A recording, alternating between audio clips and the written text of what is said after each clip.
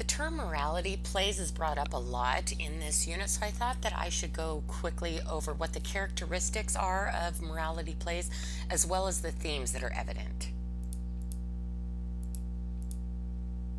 So for morality plays, they are an attempt to educate through the use of entertainment. And the Dominican and Franciscan monks developed the morality play in the 13th century by adding actors and theatrical elements to their sermons. And they hoped that for the mainly illiterate masses, that they could more easily learn the basics of Christianity through the dramatic spoken word. The plays made complex topics such as original sin and atonement for those sins more easily understood.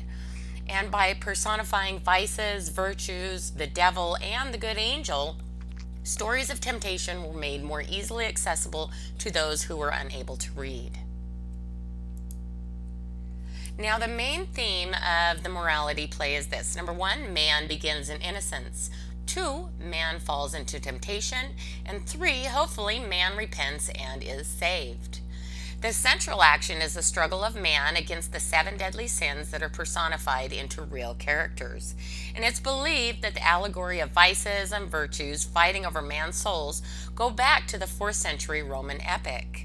The allegorical application of theater to Christianity is intended to help the audience understand sin and virtue.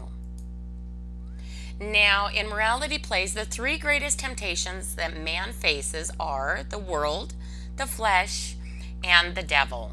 So the messages in morality plays are this. Number 1, sin is inevitable. And number 2, repentance is always possible. Morality plays are not holiday specific, and they are performed or were performed at any time of the year because repentance can occur at any time of the year.